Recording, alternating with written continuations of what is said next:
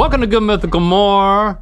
If you love being naked and you're interested in doing it in different scenarios, well, we're gonna help guide you in the right direction. Yeah, you've come to the right place. But first, let's play Ready Pet Go, where we look at a pet submission to hashtag GMM Ready Pet Go, and we decide what your animal's name is. This one's from Jackie Wayne.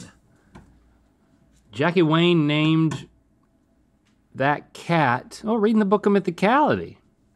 I'm gonna go with That's a peaceful looking. I'm just going with the fact that it's a black cat. Midnight. Sammy. Proper name Sandwich, but goes by Sammy.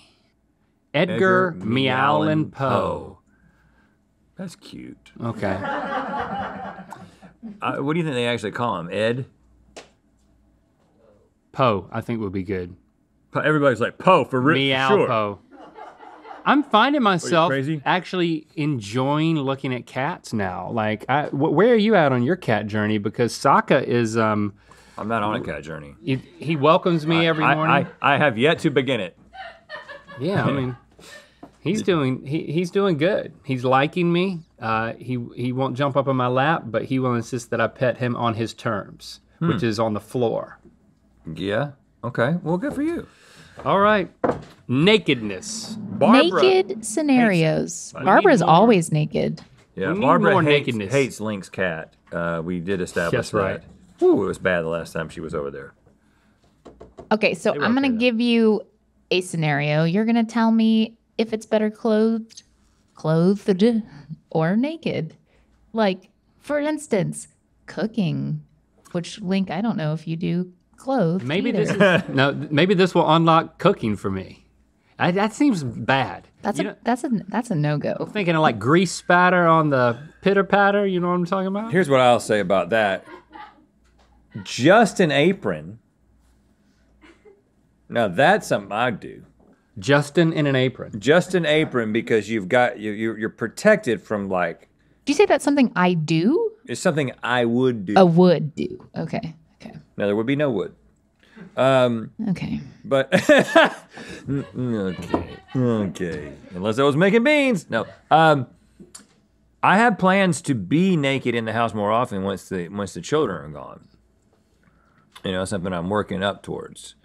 I like that idea from me, but I'm gonna warn you before I come over. Well, thank you. Yeah. Yeah. Swimming is, I know, not gonna be on your list, but let me tell you right now, naked swimming is the best swimming.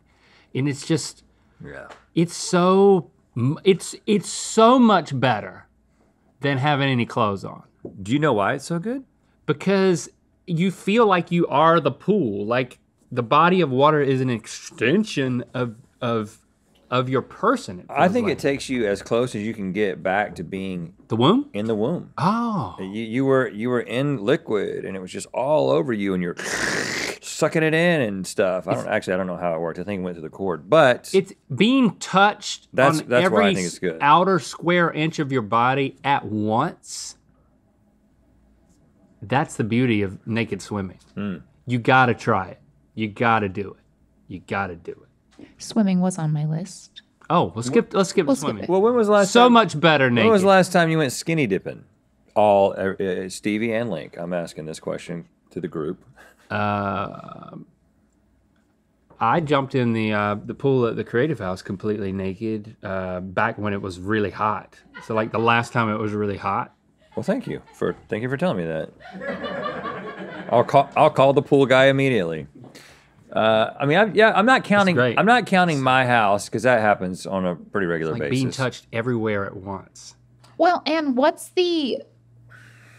I feel like the body of water has to be of a certain size to call it skinny dipping. Yeah, it can't be a bath. Because then it would be a bath. Yeah. Yeah. Yeah, it has to be at least like a horse trough. I honestly think it was probably the last time I was outside, because I also, outside. I think it was probably when we went hiking. We were camping with Mike, and not McCarg, another Mike. Yep, and we went up to that. camp to that, like, alpine lake, and it was like nobody for miles and miles and miles, and We all swam in that lake. It was really cold, and there was super a big rock kind of out in the middle. Yeah.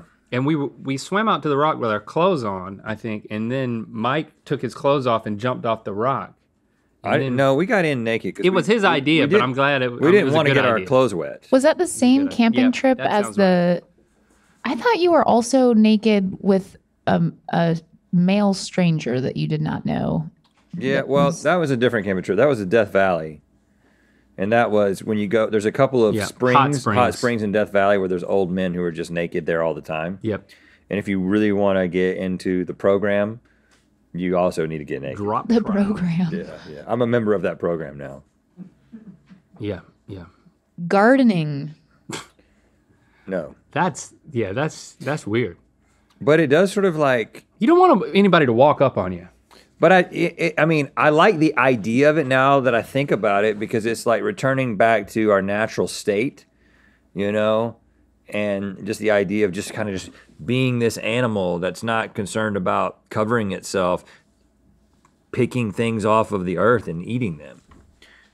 Think about the poison oak factor, though. If you encountered poison oak in that area, no, yeah. I have gotten poison ivy in that area.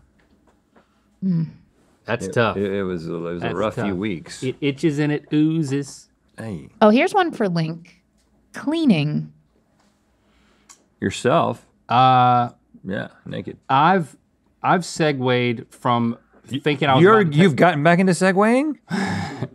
I've segued naked. You segue around the mythical enterprises. You know, it's got a bar in front, so if with the right angle, then no one it's can see. obstructed. Right.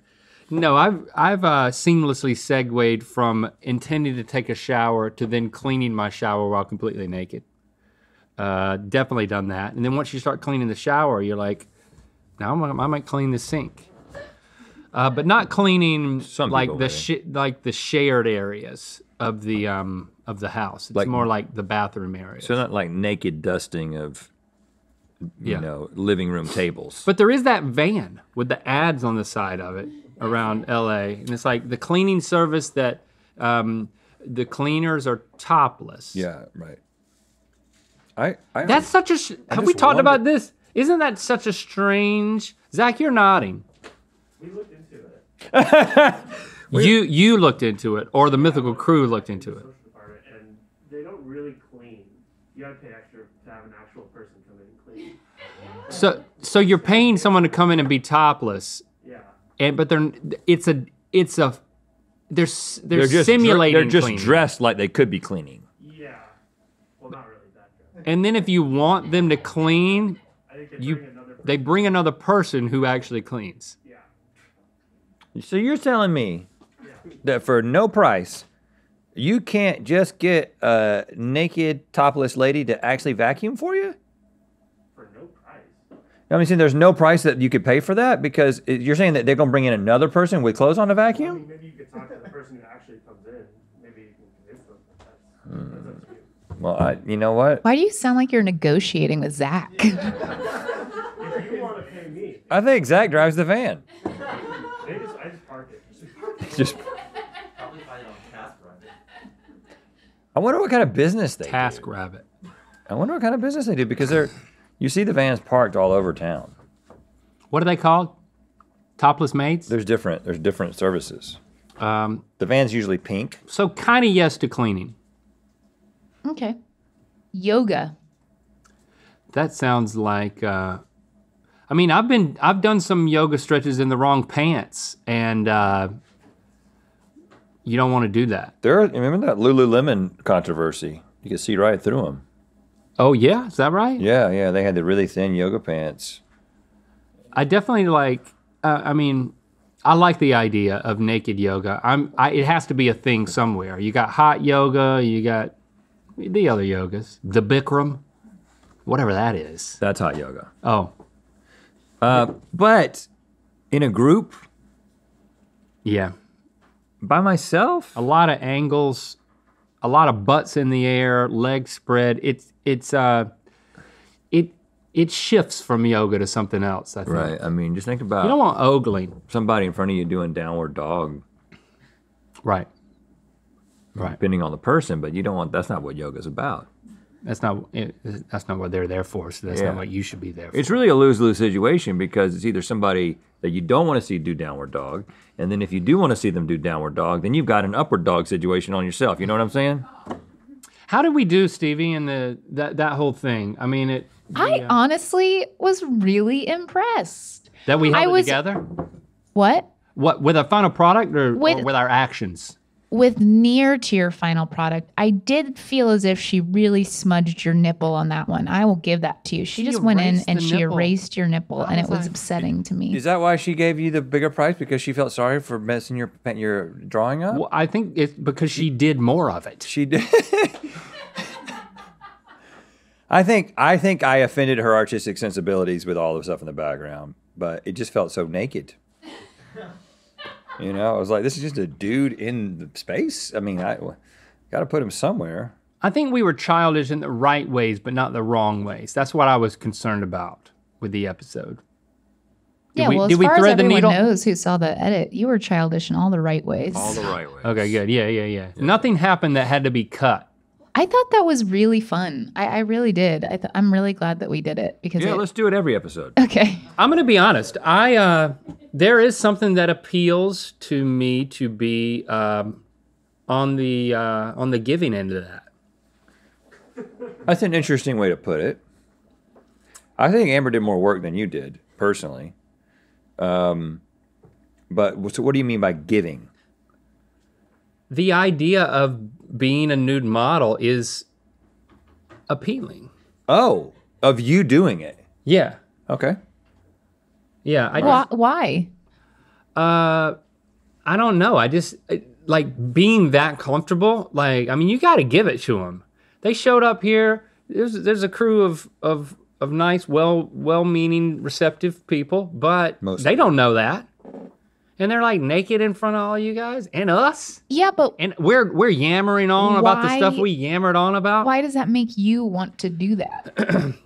Well, there was whatever that NPR show is where they tell stories, themed stories. Moth, or the Moth. I think it is the Moth because it's like people have helped them get good at telling their story in front of a crowd. Yes, the Moth. Yeah. And this one guy. He's an older guy. He talked about how he's like in his 60s, but he got into being a nude model, and he did it to just kind of embrace embrace his body, and just get more comfortable, kind of overcome kind of a fear. And then once he did it, he described it was funny and entertaining story. But the point was, he got comfortable with himself, and so he talked about the things that that journey of just accepting who he was and just putting himself out there, and he kind of got addicted to it. And then he just started going to parks, and now he's in jail. No, it's just like second career type thing. I